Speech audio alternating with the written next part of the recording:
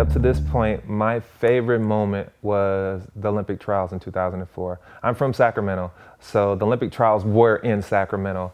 And to win in front of my hometown, that in front of my friends and family, that feeling was among no other. I mean, I can't explain to you the joy in my heart to see all my friends out there seeing me actually make that Olympic team, you know, and not just that, to have crowd control. I mean, I felt like I had a lot of power that day for some reason, and it was from the energy that I was getting from the rest of the people that were out there wanting me to do so well, you know. I remember, you know, when I asked the crowd to clap for me, they clapped for me, and it was really loud, and I was like, I've never had that much crowd control and much power from the crowd, but it was an awesome day for me. And again, like I said, to make your first Olympic team, I think for a lot of athletes, that's probably their defining day or one of their most best days that they've had as an athlete. So.